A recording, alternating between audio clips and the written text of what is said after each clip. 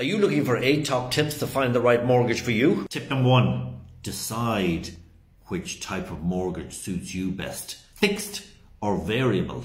Tip 2, pay as much towards your deposit as you can. It is never too early to start saving for a mortgage deposit, so get squirreling, budget sensibly. Don't overextend yourself on your mortgage.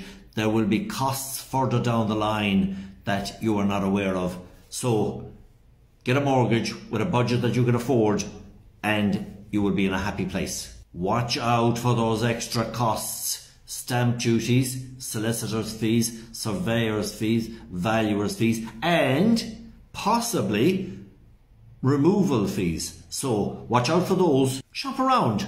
There is nothing wrong with going to the bank or building society directly for a mortgage, but shopping around may save you money.